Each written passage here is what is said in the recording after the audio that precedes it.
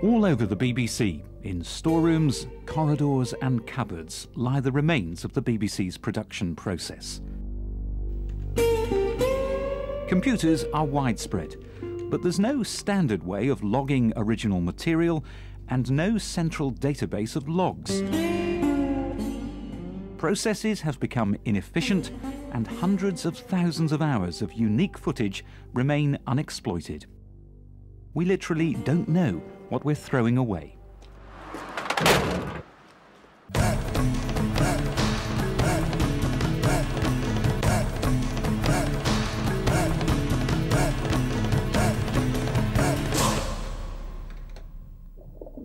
Every year, the BBC generates over 100,000 hours of new material. With a commitment to reducing costs and serving new platforms, storing and manipulating that amount of footage is an increasing problem for programme makers. But a system will soon exist where all the problems and inefficiencies could be solved and deliver huge benefits to the BBC.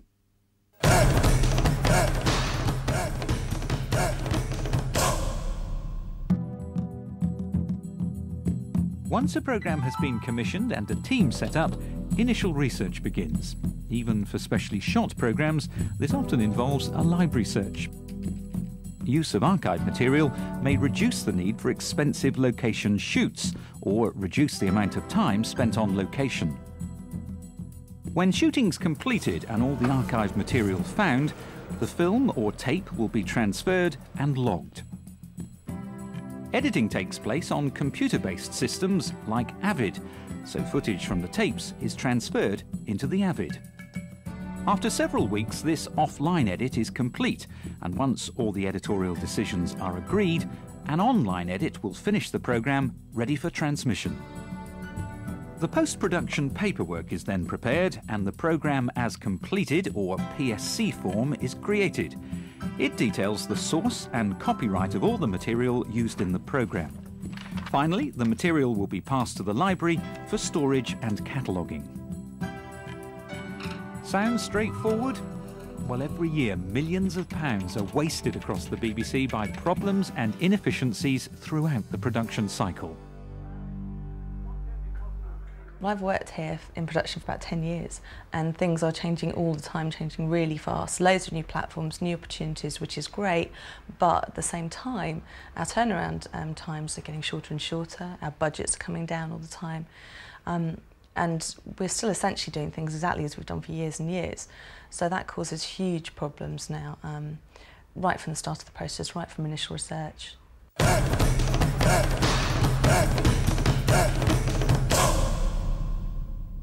Much of the early research on a production is done through the BBC library system, INFAX.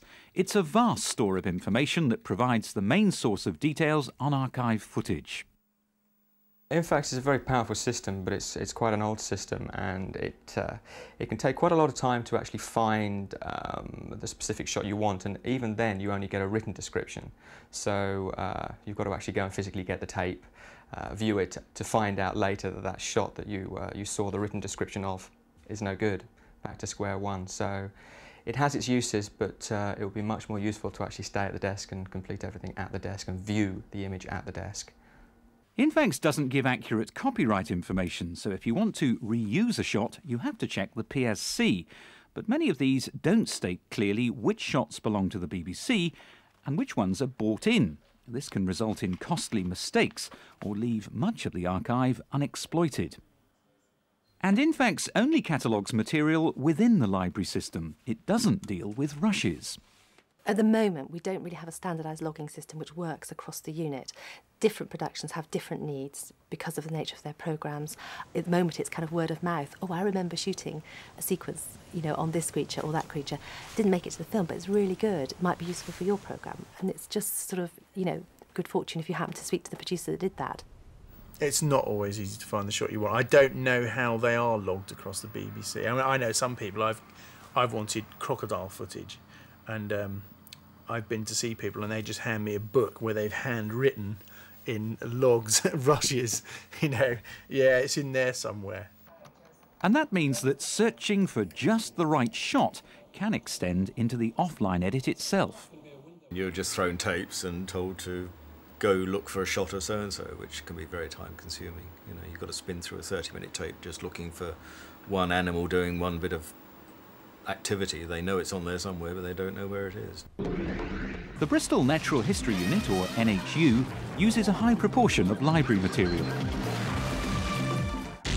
Low-cost series like the Really Wild show rely heavily on the archive to enhance its subject range.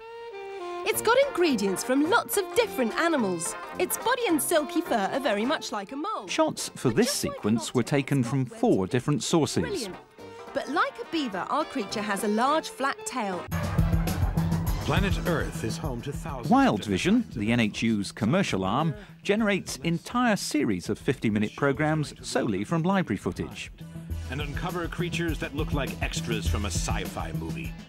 The majority of shows I've worked on have been entirely archive-based shows, so obviously a big reliance on InFax to find the shots we need. You will find that a lot of your time is, at the beginning of the production, is finding a huge search to find a majority of shots you need. When you get closer to the edit itself, then you're firefighting and finding specific shots, and you can spend half a day trying to find one shot or find one tape that you know one shot is on, and you can never find the damn tape because someone else has got it in an edit, isn't owning up to having that tape. You're lost. You have to go back to square one and find an alternative, even though that one is probably the best. Probably rather too much time is invested in chasing tapes and searching tapes that could be put into the more creative end product. A lot of shows are fast turnaround, and due to the specialist nature of the footage involved, unlike some regional centres, the NHU stores most of its archive material on site. There's around 28,000 hours of footage here, and many of the tapes are in constant use. Over 2,000 are issued every month. So, despite expensive accommodation costs, on-site storage is the only option. 50-minute archive programme we recently made for Discovery Channel, we had over 300 source tapes and 300 beta tapes from the Dispatch Library here, all being shared by various productions, is a nightmare, really, I think is the only word you can describe it, because you are running around all the time. You become your own library because you hold all these tapes in your office for an edit or in the edit suite itself, and you have to set up your own library system because people will be borrowing those tapes. You want to know where they've gone in the building, you've got to go and get them back. Where I work in Wild Vision, we often make non-natural history programmes for people like Discovery Channel.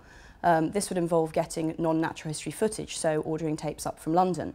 In theory, we should be able to get the tapes within 24 hours. However, if the tape's lost or someone else has the tape out, we then have to wait a couple more days before we can get the tape from London. Then when the tape from London finally arrives, you can spend half a day spooling through it only to find that the shot you want is not on the tape that you have. So you end up sending the tape back to London and you're back to square one. Every week, thousands of tapes are moved up and down the country. It's an expensive and time-consuming business. Most tapes are loaned to productions for 2 weeks. After that, a fine of £50 is levied. Of the 355,000 tapes loaned by London in 1999, 1/3 had overdue notices served on them, and 11,500 were never returned at all. Every production will lose tapes. If it's big, it will lose tapes. If it's used a lot of archive material, certain tapes will just disappear.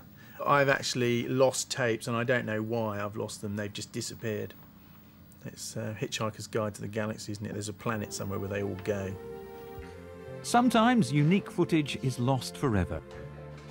This raw material represents the sum total of a programme budget, often millions of pounds. Unfortunately, it can't always be treated with the respect it deserves. Often when we're using archive tapes, which can be master tapes, they might be the only copy of a programme, they get chucked in bags, they get dumped in boxes, left in corridors, bussed all over the BBC. When they're viewed, we fast forward through them repeatedly or go backwards and forwards through them looking for shots.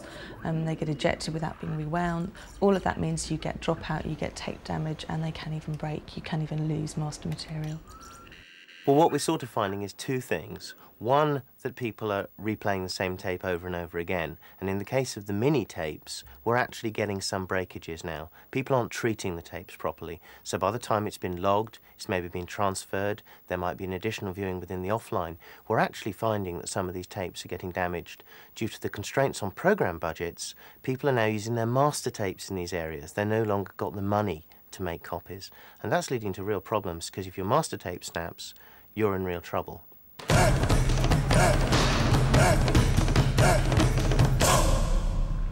For the NHU, film is still the most suitable acquisition format for most of its location work.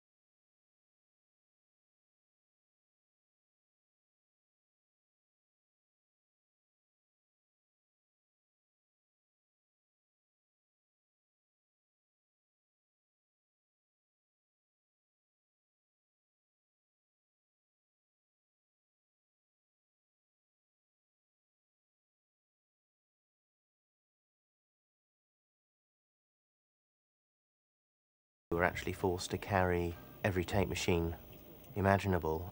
We're probably spending between £100,000 and £150,000 per year, either investing in new formats or actually replacing existing formats that have worn out. At present, machinery is a big issue for me because there are so many formats.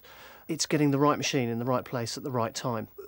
When we don't have enough equipment, which is quite often, especially during the peak period in autumn, we have to hire in machines. So it can be quite a problem. And it's also an expense. It's BBC money going straight out the door. We also do a lot of machine room transfers. That's part of the business, has grown and grown and grown. We have an extensive machine room out there where we can do any broadcast format to any broadcast format.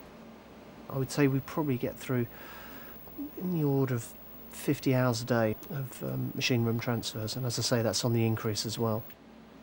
Very often when we're ordering tapes, there might be a D3 or a Digi or some format that's not easy for us to get into our Avids. We'll have to transfer them onto Beta SP and then digitise them into our systems. Very often the next day another production will approach you because they want to borrow that tape too. They'll take it away and they'll transfer it and then they'll digitise it. And this happens again and again. So you're getting the same tape being retransferred, redigitised over and over again. And that's got to be a waste of time and money. Every year, the BBC spends in excess of £8.5 million on tape preparation and transfer.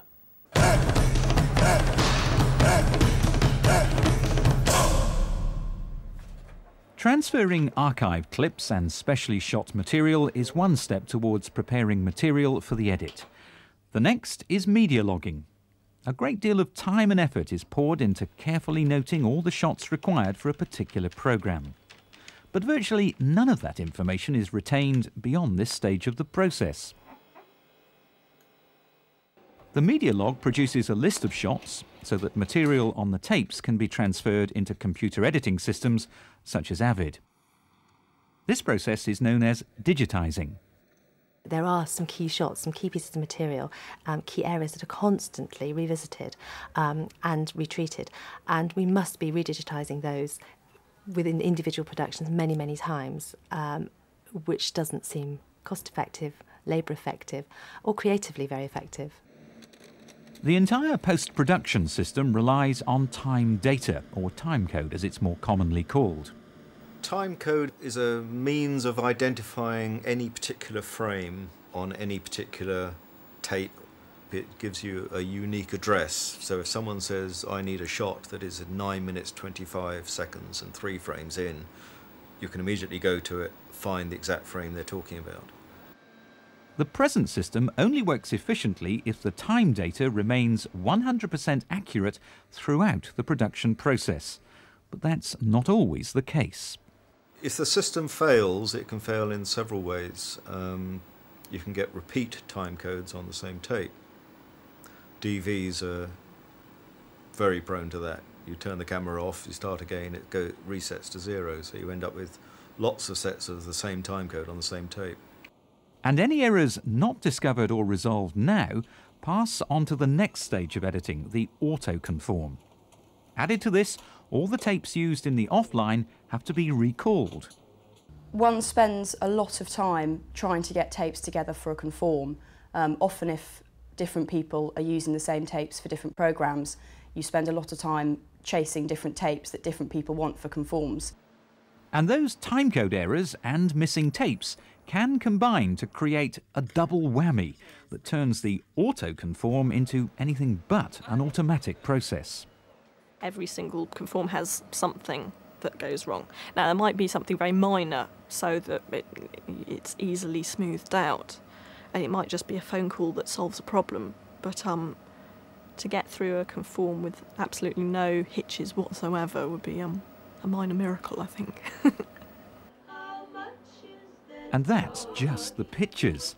Similar problems occur with sound. Foggy in the window. There was a real... It's custom and practice for the sound and vision to be online separately.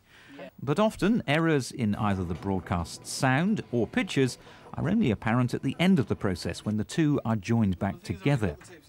And any faults discovered at this stage can be very costly to repair.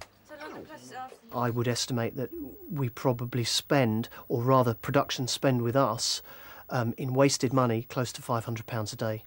Just at Bristol here. It could be 3 hours of an edit suite where we're repairing an EDL, an edit decision list, with incorrect time data. And this could come from anywhere. It could have been generated in the Avid or at the offline stage, possibly sometimes the conform, but more often than not at the camera stage where incorrect time data is being generated within the actual camera.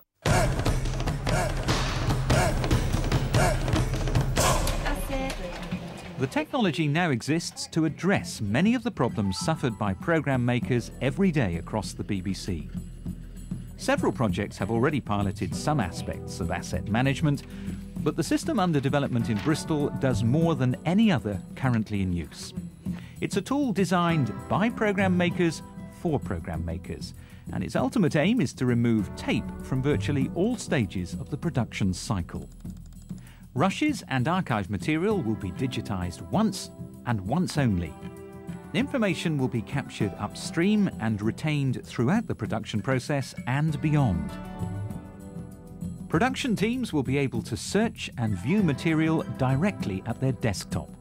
It will also be possible to log and edit the material within the system. Broadcast quality auto-conforms, finishing and playout will be another function of the tool, and all without the limitations or inherent problems of using the present tape-based operation. Storing and manipulating material in a new way will create huge cost benefits and help generate new revenue streams. It will also drive forward efficiencies by creating the ability to re-engineer the production process.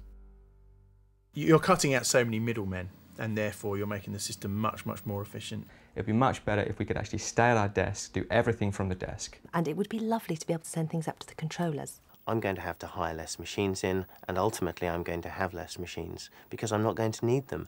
A lot of time is wasted here, between sites, picking things up. I'm going to need one machine in order to digitise everything into this central area, which will be accessible to everybody. I won't need to do it on a Tuesday and then find that somebody else needs the same material on a Wednesday, because it will already be there. So that's going to save me time, it's going to save me money, and ultimately that's going to be passed on to production, so it'll save production time and money as well. If you can do it all at your desk, you'll save a hell of a lot more time. I think we have, as I said, hit the wire in terms of actually the efficiencies we can make in the field and in the standard post-production procedures. Yes, I think I really can't see how we can turn the programmes round any more efficiently. And I think the only way forward is to look to new technology and to look to our own production techniques and methods as a way of being more efficient, but being just as effective.